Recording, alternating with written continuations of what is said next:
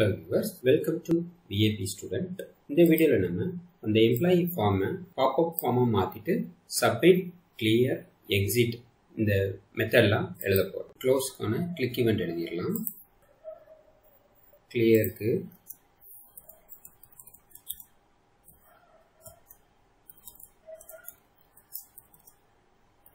Submit.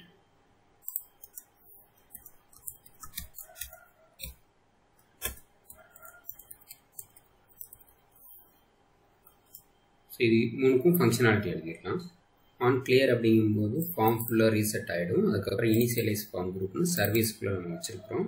அதில் போய்ட்டு எல்லா ஃபீல்டும் எம்டி ஆகிடும். ஓகே, அப்புறம் ஆன் சப்மிட் அப்படிங்கும்போது நம்மளுடைய எம்ப்ளாயி ஐடி 0வாக இருந்துச்சுன்னா new, employee ID greater than 0 வந்துச்சுன்னா எக்ஸிஸ்டிங் இதை அப்டேட் பண்ண வரோம் அப்படிங்கிறதுக்காக இதை எடுத்திருப்பேன்.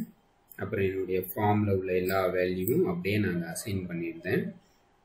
அப்டேட்டட் பை அட்மினோடைய எம்ப்ளாயி ஐடிங்க வரும். இதை நான் சும்மா ஹார்ட் கோட் பண்ணியிருக்கிறேன். அப்புறம் என்னுடைய கரண்ட் டேட் நான் எடுத்து இங்கே அப்டேட் பண்ணிடுறேன். அதுக்கப்புறம் இன்சர்ட் அப்டேட் எம்ப்ளாயி அப்படிங்கிறது சர்வீஸ்லேருந்து கால் பண்ணுவேன். அதுக்கு என்னுடைய எம்ப்ளாயி மாடலை இங்கே அனுப்பிச்சிருவேன். அது இன்சர்ட் பண்ணிவிட்டு அந்த டேட்டாவை சக்ஸஸ் ஆச்சு அப்படிங்கன்னா இங்கே எனக்கு சப்ஸ்கிரைபுக்கு ரிட்டர்ன் அனுப்பும். அப்போ நான் ஃபார்மை ரீசெட் பண்ணிவிட்டு இனிஷியலைஸ் ஃபார்ம் குரூப் பண்ணிவிட்டு சப்மிட் சக்ஸஸ்ஃபுல்லி அப்படிங்கிற ஒரு நோட்டிஃபிகேஷன் காமிச்சிட்டு ஃபார்மை க்ளோஸ் பண்ணுறோம். ஓகேவா, இது ஒரு பாப்அப் ஃபார்மாக இருக்குல்ல, அந்த ஃபார்மை க்ளோஸ் பண்ணுறோம். ஸோ ஆன் க்ளோஸில் ஃபார்மை ரீசெட் பண்ணிவிட்டு இனிஷியலைஸ் ஃபார்ம் குரூப் பண்ணிவிட்டு ஃபில்டரை கால் பண்ணணும். ஃபில்டர் வந்து கிரிட்டை ரீஃப்ரெஷ் பண்ணணும் அதுக்காக. ஸோ ஒரு பாப்பப்பை க்ளோஸ் பண்ணோன்னா கிரிட் ரீஃப்ரெஷ் ஆகும். இப்போ பாப்அப்கான கோடிங்கை எழுதிடலாம். இப்போ ஃபஸ்ட்டு கன்ஸ்ட்ரக்டரில் இது போடுறோம். அதாவது என்னுடைய எம்ப்ளாயி காம்போனண்ட்டை நான் டைலாக் ரெஃபரன்ஸ்னு வச்சுருக்கிறேன். அதாவது மெட்டீரியல் டைலாக் ரெஃபரன்ஸ் ஆல்ரெடி டிபார்ட்மெண்ட்டில் பார்த்துருக்கோம். இது கண்ட்ரோல் டாட் போட்டு உள்ளே ஆட் பண்ணிக்கோங்க. இது ஒரு டைலாக் ஃபார்மாக வந்துடும். இந்த டைலாக் ஃபார்மை நம்ம on க்ளோஸில் this dot dialogue dot close. Okay, அப்போ என்ன ஆகும்னா என்னுடைய பாப்அப் ஃபார்ம் க்ளோஸ் ஆயிரும். அதுக்கப்புறம் கிரிட்டு ரிஃப்ரெஷ் ஆகும். ஓகேவா, நான் ஒன்றே ஒன்று வந்து ஷோ இமேஜ் அப்படின்னு போடுறேன். ஸோ எடிட் வரும்போது ஆல்ரெடி எம்ப்ளாயி கோடு இருந்துச்சுன்னா என்னுடைய அந்த எம்ப்ளாயி கோடை இந்த வேரியபிளை நான் வச்சுருக்கிறேன். எதுக்குன்னா எடிட் பண்ணும்போது இந்த டைட்டிலில் அந்த எம்ப்ளாயி கோடு காமிக்கிறதுக்காக. ஓகே, அப்புறம் ஃபோட்டோ இமேஜில் வேல்யூ இருந்துச்சுன்னா இமேஜ் சேவ் ஆனது இமேஜ் தான் நம்ம காமிக்கிறோம், ஃபோட்டோவை தான் நம்ம காமிக்கிறோம். ஸோ இந்த கார்டு இமேஜ் பேஸ் 64ல் இந்த இமேஜோட பேஸ் 64 இங்கே அசைன் ஆகிடும். ஓகேவா, ஸோ அதுக்காக இந்த மெத்தடை அப்படியே நம்ம இனிஷியலைஸ்லேயும் கால் பண்ணி விட்டுருக்கோம். இப்போ நம்ம பாப்பப்பாக மாற்றிட்டோம் அப்படின்னா இந்த எம்ப்ளாயி காம்போனண்ட்டை என்ட்ரி காம்போனண்ட் அப்படின்னு ஆப் மாடியில் இந்த என்ட்ரி காம்போனண்ட்டில் வந்து எம்ப்ளாயி காம்போனண்ட் ஆட் பண்ணணும். ஏன்னா எம்ப்ளாயி காம்போனண்ட்டை நம்ம எங்கேயுமே ரவுட்டிங்கில் யூஸ் பண்ணல, இங்கே பூட்ஸ்ட்ராப்லையும் யூஸ் பண்ணலை. ஸோ இது நம்ம பில்டு பண்ணும்போது இந்த காம்போனண்ட்டையும் சேர்த்து அதை பில்டு பண்ணணும் அப்படின்னா நம்ம என்ட்ரி காம்போனண்ட்டில் போடணும். ஸோ இதுவும் ஆல்ரெடி எக்ஸ்பிளைன் பண்ணியிருக்கிறேன். ஸோ இப்போ மொத்தமாக எல்லாம் சேவ் பண்ணிப்போம். ஓகே, இப்போ என்ன ஆயிடுச்சு. ஸோ இப்போ இனிஷியலாக நம்மளுக்கு வராது, ஏன்னா அதை பாப்பப்பாக மாற்றிட்டோம்.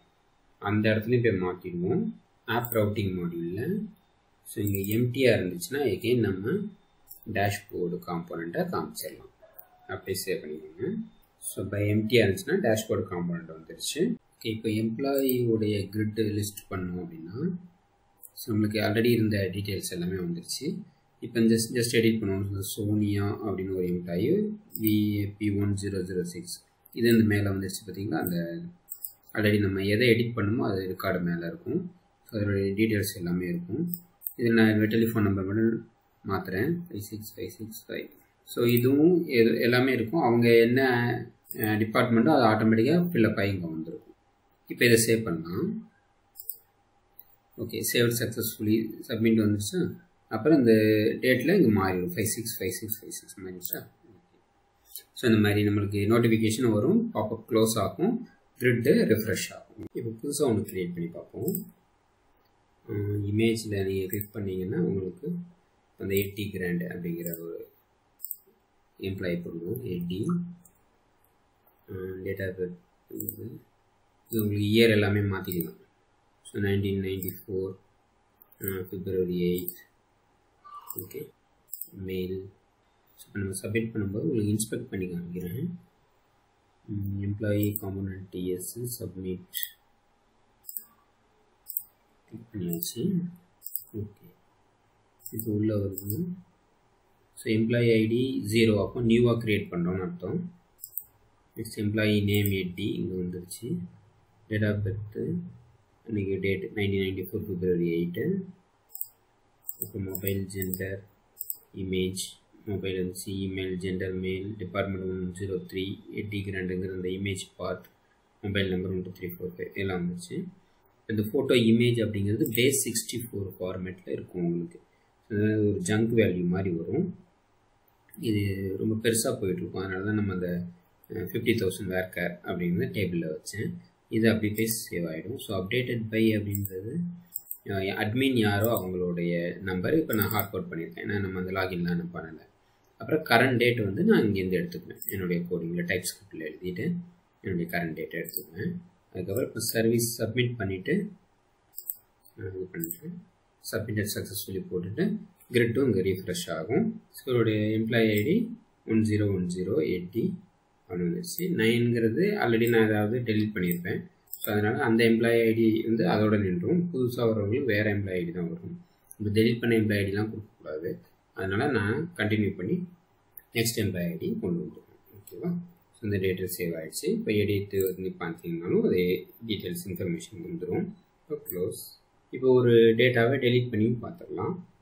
ஸோ அதுக்கு முன்னாடி இந்த டெலிட்டுக்கு ஒரு கன்ஃபார்ம் டயலாக் பாக்ஸை நம்ம எப்படி கொண்டு வர்றதுன்னு பார்ப்போம்.